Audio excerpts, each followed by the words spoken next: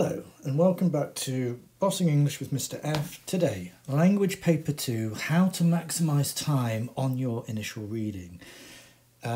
This is a tricky paper and it's why? Because you've got these two sources. One, source A, which is modern 20th or 21st century. I think this year they've told you it's going to be from the 21st century.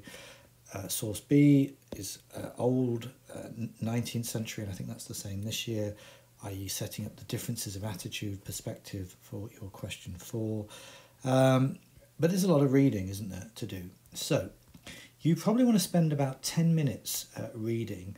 And if you're reading, you want to be doing active reading, which means highlighting and annotating.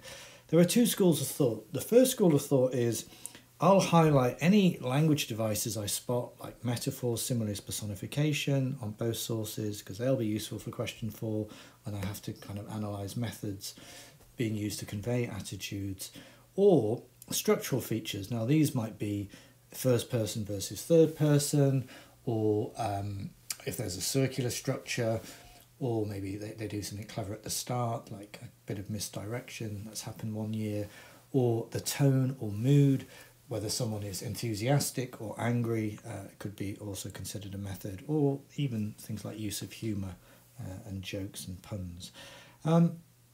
So I could do that.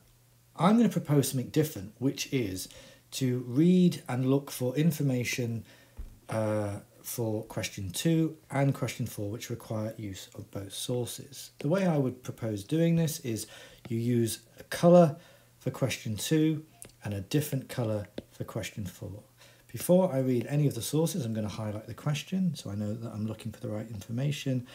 Source A and source B doesn't help to remind myself that. Both sources doesn't help to remind myself that. The types of board, that's the information I'm looking for to answer this question. Go away, there we are, info. Details, well that's just another way of saying quotes, isn't it? Doesn't hurt to remember. I've got to use quotes for this. Both sources again. Summary, I need a couple of differences or similarities, whatever I'm being asked to do.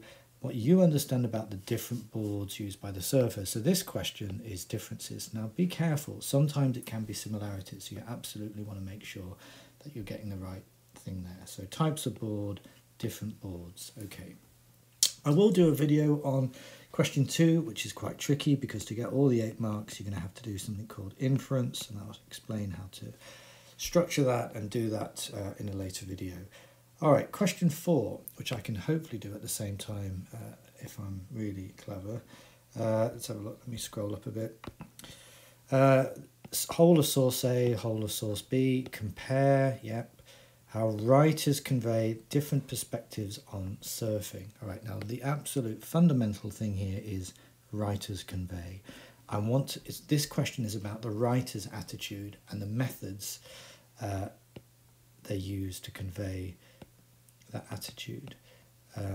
So it's what they say, how they say it, and how they get their point of view across. Here it's perspectives, but it could be attitude or point of view, whatever it might be. But the absolutely fundamental thing is writers convey. What methods are they using to convey their attitude, their opinion on something? All right, I'll come back and do another video on this question and how this is actually all very useful to help you as a kind of checklist. But that's for a later date. This one is just about that initial reading. So let's see how this works in practice. Question 2, different types of surfboard. Question 4, methods used. So let's have a look. The first time I ever saw somebody riding a surfboard was at the Manhattan Pier in 1953. But there was only a few out on surfing the morning glass. So he's using that kind of, okay, I've got some, oops, that's rubbish, isn't it? So this guy likes, already I can spot some stuff. So this is kind of like a flashback, the morning glass. So there's a structural feature that I could use for question 4. This guy's flashback, maybe nostalgic, and he's using a kind of a metaphor to kind of paint the scene in this kind of hazy halcyon days type thing. Haven't got anything about surfboards yet.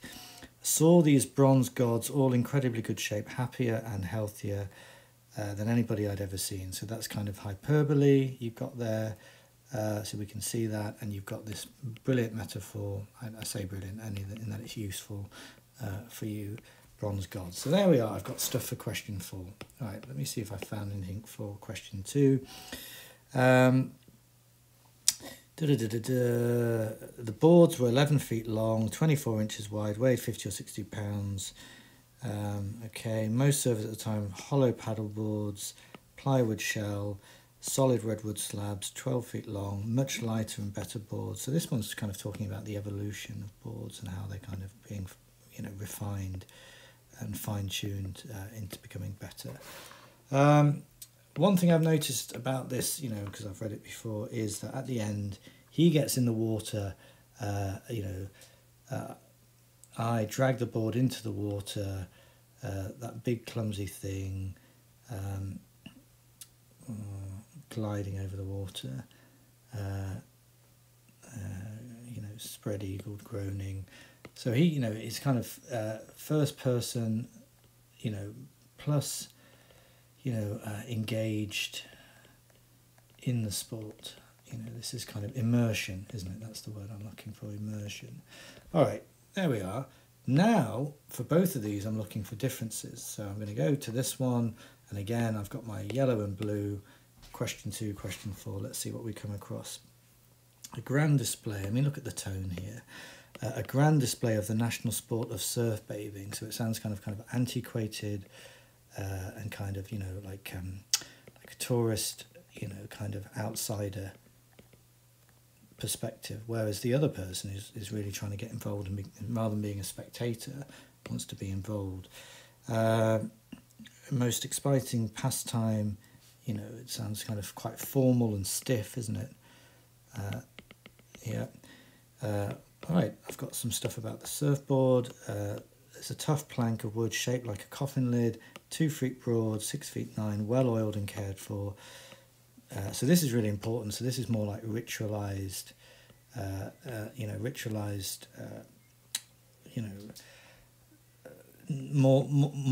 more ritual than hobby, or sports, ritualized, traditional, cultural pastime, as it were, rather than something that's being fine-tuned into a sport. Okay, so you get the idea. So there, I might just do that just to remind myself that these are, the things I'm looking for here are differences in some way. I'll just show you some of the other differences. I mean, here we get this kind of a very,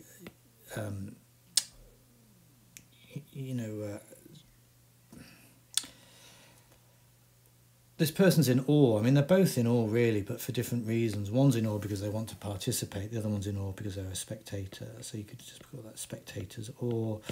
And, she finds all this kind of, I held my breath in terror, my anxiety, thronged with spectators. She's one of them, wonderful exploits. So it's really that kind of outsider looking in, spectator who's kind of impressed but happy to remain on the outside by these kind of people who I think she refers to them as athletes. So, and you'd certainly get some stuff there about how the dangers there, the verge of engulfment, like cogs in smooth mortar. One expected him dashed to pieces. So there's that kind of fear and reverence. Maybe you could have a look there. All right, there you are. You've got the idea. I'm pulling out devices and methods that are used to convey attitudes and maybe like kind of flagging up differences here. So what I've done is when I go through the paper now, I've got stuff that I'll be able to use for question 2 and question 4. Some of that, because I'm going to have pulled out devices for question 4, I'll be able to use for question 3, which will either come from source A or source B. I think on this question actually it comes from source B, and it's this one. So if I've spotted devices in there, like this simile, I'll be able to just recycle that. So I'm actually gaining quite a bit of time by taking that kind of more methodical approach to the initial reading of both sources. Okay, smash the like, sub up on the subscribe, and I'll be back with a short video on question 2, approaches and how to format your answer in terms of the writing. Same for question 4, and that's probably it for language paper 2. Bye for now.